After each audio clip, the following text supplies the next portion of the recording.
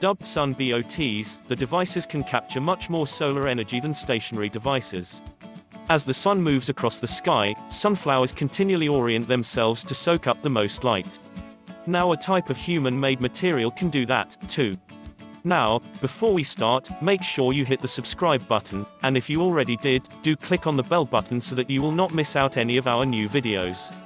This is the first artificial material capable of phototropism, researchers report November 4 in Nature Nanotechnology.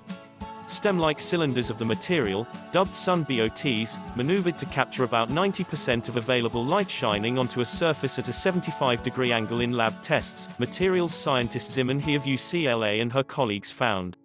The technology could someday be used to optimize solar panels, desalinate water or move robots, the researchers say. Other scientists have made artificial substances that can bend toward light, but those materials stop arbitrarily. SunBOTs can self-regulate, moving into the optimal position needed to absorb the sun's rays, then making small adjustments to stay there as the sun shifts. That ability comes from a SunBOTs configuration, a stem-like polymer about 1 mm in diameter embedded with a nanomaterial that responds to light.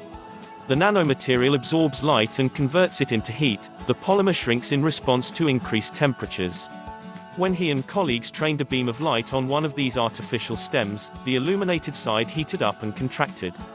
That caused its top to bend toward the light. The newly shaded underside of the stem then cooled, stopping the SunBOTs movement in a position best oriented to soak up the light. The process repeated as the angle of the light beam changed. To build their initial SunBOTs, the researchers used gold nanoparticles in a hydrogel.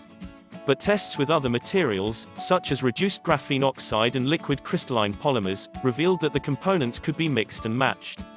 According to Sung-Wook Lee, a bioengineer at the University of California, Berkeley, who was not involved in the study, if they have this big repertoire of materials working with the same principle, scientists can use it in different environments for different applications. For instance, hydrogel SunBOTs work in water, He's team found. She said SunBOTs can be lined up in rows to cover an entire surface, creating a mini sunflower forest. Coating surfaces with this material could solve one of the biggest problems in solar energy. As the angle of direct sunlight changes as the sun moves overhead, conventional materials can't keep up. He said materials that stay in one position, like solar cells on a solar panel, capture about 22% of available solar energy. Lee said by creating a material that can follow sunlight, the researchers may have opened the door to devices that are able to maximize solar absorption, even as the sun moved overhead. That is a major thing that they achieved.